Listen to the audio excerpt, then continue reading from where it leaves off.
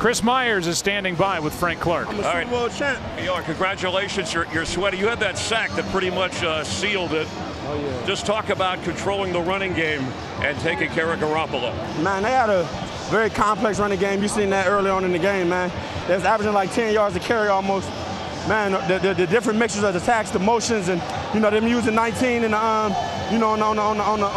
those reverses and stuff like that. It's hard, man, to defend, but we stayed down. Second half, we came out, made our adjustments, and then specifically fourth quarter, they ain't do nothing. Yeah, we knew going into the fourth quarter what we had to do to stop that, and that's what we did. We went out there, had fun, and got the job done. People, the hours, countless hours of just practicing and executing.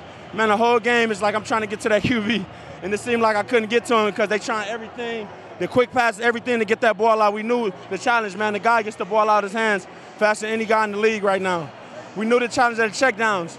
You paying the guy $140 million, $130 million, whatever he's getting paid, man.